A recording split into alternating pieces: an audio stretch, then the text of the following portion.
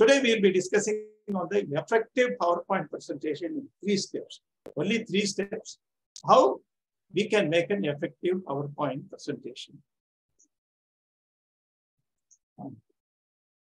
There are 3 stages. First stage is about planning. Second stage is make a PPT presentation. How to make a good PPT presentation. And the third one is the delivery. The 3 important aspects in the presentation on the PowerPoint. First step is a planning. How to plan. Planning for every activity, planning is required. Even Nurla knows, even Bhagavan knows, and we also know how much of a planning we do at the time of Sansadevana Award. So much of a planning, meticulous planning. And this planning takes a lot of time. The execution becomes a lesser time and execution becomes perfect.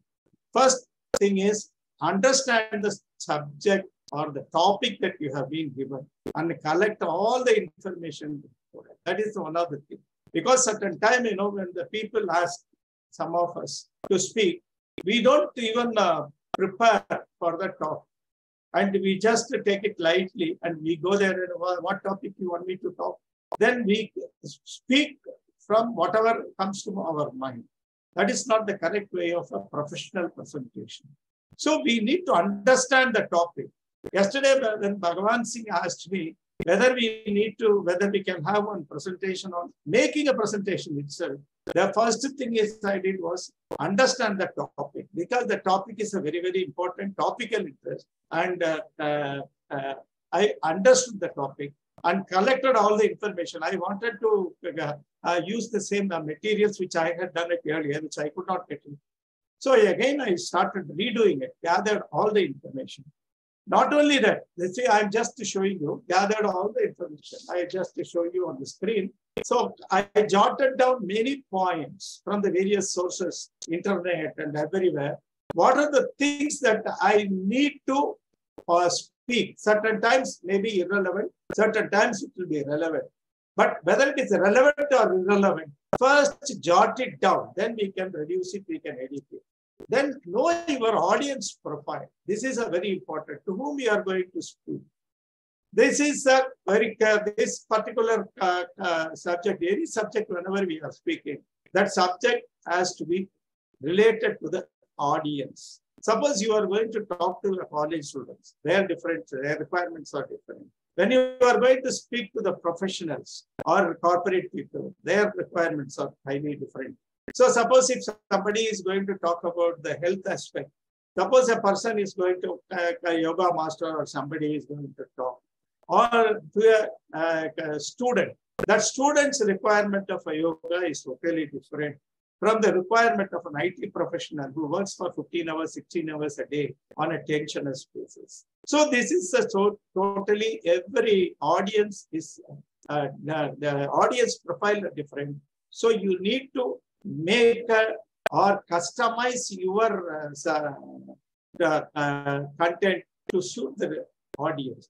Then duration of your talk is very, very important. Suppose today Bhagavan Singh has given me 1 hour time. So I have prepared this for 40 minutes only. That is, see what is the duration, because certain time what happens, people are given for 10 minutes time. Even recently I have attended Mount Abu National Media Conference. Many seniors spoke, college professors, academicians, and working journalists, so many people. They were all given 7 minutes, 10 minutes time. Even in writing, that the brochure contained 7 minutes, 10 minutes. When 90% of them did not confine, they started speaking for 30 minutes, 40 minutes and on. Where is 7 minutes? Where is 30 minutes? Because they just come without any preparation, without any botheration about the timing of others. If there are 5 people in the panelists, each one is given 7 minutes time or 10 minutes time. If each one is going to take 30 minutes, how the panelists, how the other panelists will speak, how the audience will get the different views. So there is even whether it is a PowerPoint presentation or an oral presentation, the timing is a duration of the presentation is very, very important. To what extent we will go, to what extent we may not be able to go beyond. Then how the preparation of slide or the preparation, even if it is a public speaking without a slide also, Prepare your content only for 3/4 of that time alone. Suppose if you are asked to speak for 30 minutes, you just prepare only for 3/4 of the time, not for entire 30 minutes or 1 hour. Because you may not be, there is a elasticity is there in every speech. Suppose in this particular talk, though I have been given for 1 hour time, I just prepared it for 30 to 40 minutes only. There will be elasticity will be there. There will be some question and answer session, or I may go out of the way to explain certain things which is beyond my control. So what will happen is that you please do not make your PowerPoint slide or plan your speech for the entire duration of the speech time allotted to you. You will be preparing it only for 3/4 of that time. Certain time, what will happen in some conferences, many times I have seen, you will be given 15 minutes time. But unfortunately, because of certain other requirement or because of the earlier speaker has taken more time, you will be punished. And you will be asked by the panel chair, sir, for 15 minutes, you reduce it to 10 minutes. So we should be prepared to reduce it to 10 minutes also. Then in that case, we may have to prune down some of the unimportant points which are not relevant, or which are relevant, but at the same time, which are not a priority. That's why when you have priority, when I talk the priority, you must prioritize your speaking points in the same order. You prepare the speaking points 1, 2, 3, 4, 5, either in the slide or in an oral speech also, or in oral presentation. And all of you are journalists only, so you know in the inverted pyramid system, where the topmost, most important item will be on the top, the least important item will be on the bottom. So, say for an example, you are given 10 minutes time or 15 minutes time or even half an hour's time. You are making some 6 points or 7 points, prioritizing. All the 6 points or 7 points, which is the topmost priority, you have to speak first. Because it may take some time. You will be allotting 2 minutes time for that or 3 minutes time. Because of the priority, probably you may have to extend it by 1 more minute. So you may have to prepare for that. You may not have a time. 15 minutes, 20 minutes will be over. You will have to wind up. So inverted pyramid system, you can cut off the next, the least, the bottom portion of your content. Then normally, sufficient time in planning the stage. That's a very, very important. Yesterday, I might have spent around more than 2 to 2.5 hours in planning only, because the slide is what? Only 17 slides or so of the top and bottom, more than the effective slides are only 15 will be there. But for that, I took around 2.5 hours for making the points and organizing things. This is where you are requiring it. The moment when you spend more time on the planning, after all, it is only for 40 minutes presentation. But I spent more than 2.5 hours or 3 hours for making the jotting down the points and then prioritizing how it can be organized. That is very important. The planning is very, very important, and gather relevant and sufficient materials. Sufficient materials are required. And normally, I used to compare in the case of presentation. It is like your mother's kitchen or your wife's kitchen. The ladies, what happened? Before they start the kitchen work, they keep all the things ready. They keep 1 kilogram of brinjal. They keep 1 kilogram of, or even 1 kilo of salt. They keep a lot of dal, everything, even 1 liter of oil. But everything is not being used in the kitchen or in the cooking. And they use only sufficient required materials. Maybe 1 kilogram of salt will be there, but hardly 1 spoon will be used. 1 kilogram of oil will be there, but hardly 2 spoons will be used. Brinjal maybe 2 kgs will be there, but hardly they will be using around 200 grams. So it is like, I always tell the audience, you please remember, while you are preparing the speeches, whether in the slide presentation or oral presentation, remember your mother's kitchen, where everything will be available in plenty. The same way, we will also get the materials, everything is available in plenty. Plus, added to that, we will be having our own experiences all together, and it will be enormous. But how to reduce it, summarize it to the need of the audience with a limited time? This is where the efficiency of the speaker lies. This is the most important step anywhere while the oral or presentation. The first step of planning is over. Now we will go to the second step. Now we are going to make the slides. In the slide presentation, you have a PowerPoint. Either in the open source, open office is there, or you have a Microsoft. You choose any one of them.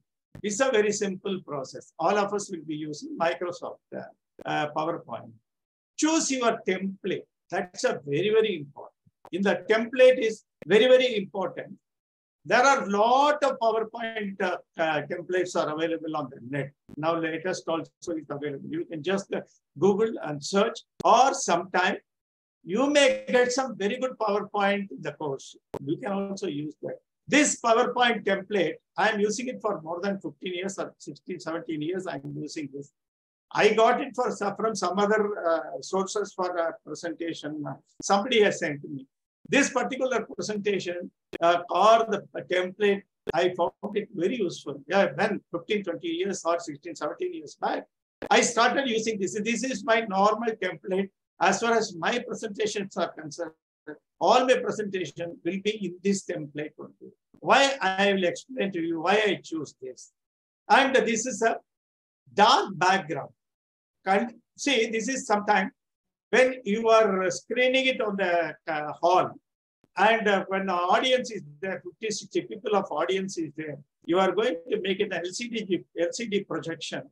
Then, you know, a bright white background will always be glaring for the eyes. That you must keep it in mind. Because the audience will have a different age profile, whether it is a small age or a big age. The eyes will have some suffering. It will not be convenient for the eyes. So what you have to do then? You have to choose preferably a dark background and very comfortable for the eyes. That is why I chose this particular template for all my presentation, because the background is slightly dark and it will be very comfortable for the eyes. And it should be comfortable for your eyes, because that is the most important. At the time, the font also, what font you are going to use, that's a very, very important. Arial, Helvetica fonts, 23, 28, 30 you can use. This is, I think, this particular font is around 30 or 32. You can use, if you have a space, you can use a higher font also, that is a larger font. So that the comfort of the eyes is very important. When somebody is sitting in the 6th row or 7th row, or when somebody is seeing on the screen, and you will be able to see 24 or 28 font. The title should be much more than that. It can be even 40. And narrow fonts like Times Roman and other things, please avoid. Times Roman will be, sometimes, you know, the traditional people will use the Times Roman. And Times Roman may not be comfortable for the eyes. And now today, a lot of good fonts have come. Use them. Even Helvetica will be very, very comfortable. Arial will be very, very comfortable. Are you able to see my PowerPoint slide there? I did not ask. Bhagavanji? Are you able to see? Okay. Yes, yes, very, very clearly, very clearly. Thank you. Okay. Okay. Second step is, in the second step, prepare the slides in the order in which you will deliver the presentation. This is a very, very important. You have already chosen the topic. You have already chosen the contents. You have already chosen the materials, which are the things that you need to speak. Then I told you, you must prioritize the items 1, 2, 3, like the inverted pyramid model, which are the things that are in the limited time available to suit the audience requirement. Again, the audience requirement is very much essential. So to suit that, then prepare the slide in the same order in which you are going to deliver the presentation. Suppose you may be, suppose you are planning it for 30 minutes and still you have you are well within that, but sometime it gets elongated. You are not able to take up the last 2 slides. You can omit it, or you can go through, rush through, and so that will be a least priority. That's why I said that inverted pyramid model, you have to use it. But at any time, priority slides, you should not omit it. and bullet points only. Do not write an essay. Sometime what will happen? People start writing an essay, very big essay, 10 lines, 20 lines, which you can't read even. Many times I have seen out of 60 out of 100 people, they use essays. Please avoid writing essays. Only bullet points are required. The bullet points, when you are going to speak, you are going to expand. Another thing is graphics and pictures should be visible to the audience. This is a very, very important. The pictures, sometimes we can use the graphics, use the pictures. That should be visible to the audience. Suppose there is no point in showing some graphics or pictures which cannot be understood by the audience from the sitting in the 10th row. Then big scanned images, please avoid. Sometimes the scanned images, one report will be there in the Hindu or Indian. That Hindu's report, they will be scanning it fully and then they will be showing it on the screen. Who can read it? Probably for reference sake, you can say that Hindu has carried a particular, but you will have to have an explanation differently, different slides. But for a reference, you can show, but not as a content of your presentation. This is the type which I said, wrong time. Say for an example, some data which I took it from some internet. Just I made it as a JPEG file and then inserted it. You may not be able to read anything, but there will be a lot of data is there. That data which you cannot read anything, but the data is seen somewhere. If you are even if in a closed look also, you may not be able to see this type of scanned images. Please avoid in a PowerPoint. Whereas, please put it this type of. Of course, don't bother about what is the graphics or anything, what it relates to economic factor. Just only for example, I put in. Say for an example, this is one graphics that somebody you want to use. This type of graphics, say with the color, with all the side. If you want to explain, manufacturing is 13%, construction is 11%, and agriculture is 11%. What is the economic status or something like that? So this you will be able to explain. The audience also will be able to relate it to the extent possible, because he will be able to, agricultural constitutes a larger portion of employment. Agriculture, what is the next? Marketing is there. But so many things. You are able to convey through pictures a very powerful message with the least explanation there. And again, do not use too much of colors and fonts. This is a very, very important. Sometimes what happens, many people I have seen in the slides using large number of colors, And it is a multi or 10 colors or 20 colors. They use whatever colors are available and use a different type of fonts. That will be too irritating for the eyes. Please bear in mind, when you are showing a slide, you are the audience eyes should not get irritated. Then blinking, another important thing is in the slide, the animations, normally many people use animations, blinking and other things. Please avoid that. Don't even certain time, every stroke, another point will come, another point will come, another point will come. Animations will be there. Suppose the first point, do not use. Second point, use links when I put it. Suppose if I click, another second point will run through.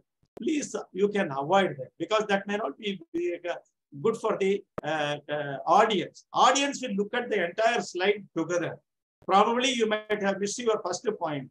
Again, what will happen when you are talking for the second point, you will look at the first point and refresh himself. So you leave the importance to the audience eyes so that he can choose whichever he wants to show or read. Then links of audio and video also, or social media or websites can be used in the PowerPoint presentation. So say for an example, you want to show a Twitter page of, say for an example, social media. I'm making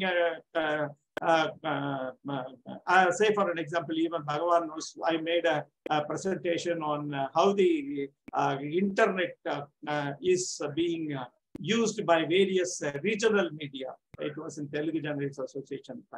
Correct. So we used a lot of links. So what happened? If you are going to use about the media, how the regional media or Indian media uses the internet for their news dissemination.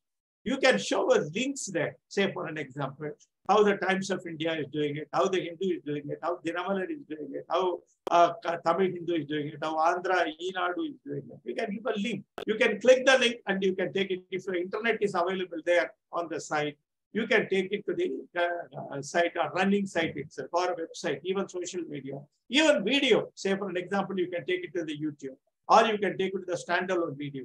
If you are using a video, then you put it in the same directory in which your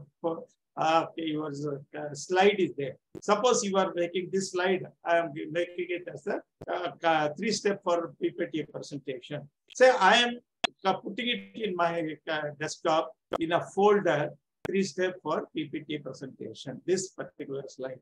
Suppose I am going to use a video that I wanted to demonstrate. Dr. Abdul Kalam's speech. That is a standalone video. It is already in YouTube, but I have extra downloaded and then I am putting it. Suppose I want to show a video. Suppose the place where you are going to give a lecture, the internet may not be very powerful. So you don't worry about that. You download that video and keep it in your the same directory, and you give a link so that you will be playing that. Say this is the link that you can go to insert hyperlink and then you can give that link.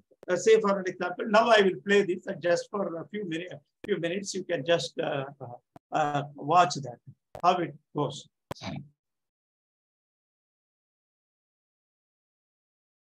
Use the PowerPoint as your guide on and to give your lecture.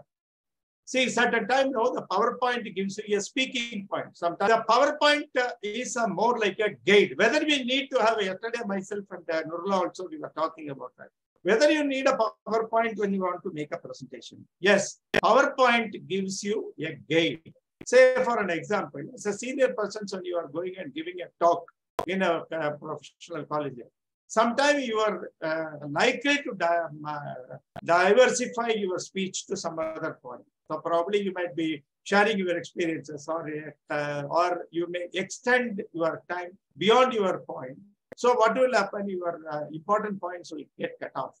So the PowerPoint works as a guide so that you don't, even when your digression is there, you will just come back to the normal slide and then you will start going with your slide. This is a very, very helpful tool for all the professionals to give a lecture there. And a certain time, what happens? People start reading the content on the whatever written on the PowerPoint presentation. Reading should never be done, particularly when there is a physical audience is sitting before you. For reading it, why you need a professional like you. You can as well circulate the PowerPoint, ask him to read it, or you can type it in a Word document and then send it for circulation. Because you are required as a professional, you are required to explain certain points to the audience who may likely to put a question to you or get a clarification. Then confined to your timing is very, very important. All the audience are expected, they will expect you to complete your speech within the stipulated time. Because at the time, when you are extending your time, the people, whoever the subject is quite interesting, the people may get bored. The people will not be liking. So you need to confine to yourself within the time and allow the audience to interact, the question and answer session options. During the course of presentation, some of the anecdotes and the humors are required. You can share your personal experiences. Say, for an example, you might have gone for interacting with former chief ministers or a prime minister or national leaders or film actors. And sometime when you are going to talk about relatively, you are going to, or you are giving a talk about how to take an interview and probably you can have some sort of an anecdote. How a Prime Minister Indira Gandhi was reacting to a question, how the Chief Minister Karunanidhi or Jayalalitha were reacting. So the people will interest you. Or certain time, younger audience, they may like to get a feel of how you interacted with the film actors. Probably they would like to have a film actors of the latest generation. This type of a thing that will keep your audience close with you. Then interact with the audience is very, very important. You have to interact with the audience either during the presentation or after the presentation. If you are closing it without interaction, that may not be giving you a better feel to the audience. Then finally, when you are closing the presentation, please close it with the thanking everybody and give your contact details. Sometimes people don't give the contact details for their own obvious reasons. Please give your contact details if required by the audience and customize, or if you don't want to give a mobile, at least give them the email ID so that they can be in touch, because nobody will write it. But anyway, that will bring you closer to the audience. And certain time people, what they do, they have a presentation, one particular topic, that the same presentation, they will use it for every college, every lecture. Say for an example, digital journalism. Digital journalism means they will have some 20 slides, the same slide. Please customize it to the current topic, current day. Lot of developments might have happened over the previous preparation of the slide. Even every time when I also pick up from the archive some of the topics, crisis communication, other things, I keep on updating. The crisis, what I have written 10 years back, 20 years back, still people may not even remember that. People may not even understand some of the crises, because those crises have already gone. The crisis is always very, very contemporary. Whatever the crisis happens, it's a contemporary. So the crisis communication, when I make a PowerPoint presentation, I always pick up the latest crisis in the market, either the political crisis or the corporate crisis or some college crisis. Say for an example, now Kallakurchi crisis, if you are able to use that in the slide on a communication or the crisis communication, people will immediately relate it to me. So instead of somewhere in the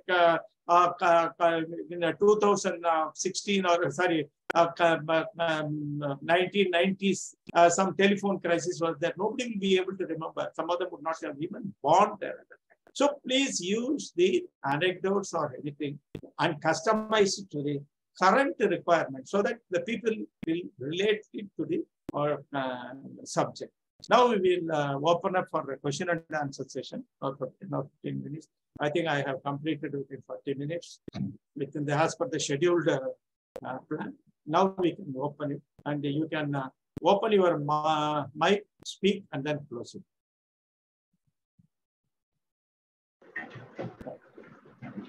Normala, thank you so much, Srinivasan. That was a very comprehensive, very thorough journey that you took us through this process of a PPT presentation. It's going to help me a lot in the coming days when I'm going to attempt, presenting a lecture or interact with students, groups of people. Earlier, like you said correctly, without a PowerPoint presentation, I would kind of wander on from one end of my topic to another end, and sometimes touching on issues which were not really required.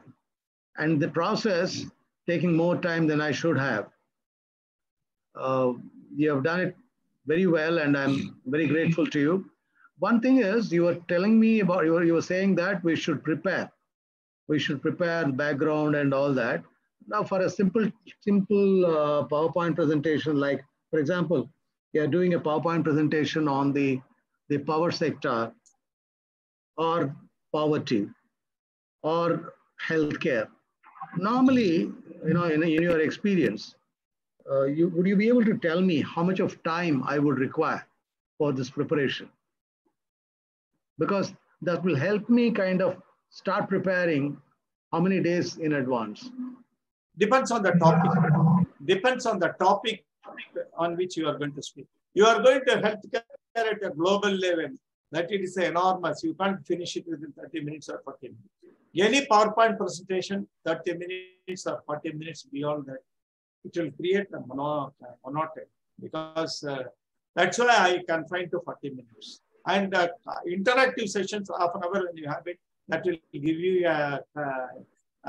monotony will be reduced, but more subjects can be discussed there which are required for audio. But as far as the healthcare is concerned, healthcare becomes a broad. Then you must reduce it. As the people, the speakers, you must confine it, reduce it. Reduce it. Healthcare in Tamil Nadu, healthcare in Chennai. Then Chennai means, then what is that? Healthcare in Tamil Nadu means from which period to which period. That is from post independence or the entire historical. Then you can do much things. Even healthcare in Tamil Nadu, you can start from the Tirumular days onwards. Siddhas, Tirumular, how it was in the each one you can have chronologically, you can bring it and quickly you can go through how would the healthcare it comes. Healthcare is how many hospitals are there, how many hospitals were there at the time of independence, how many hospitals are there today, how many healthcare professionals were there today, how much. You can explain, and what are the new things that are depending on the subject. And it all depends on the subject, how much of time you are going to allot, how much of bathroom you are going to get the sources of correct documentation.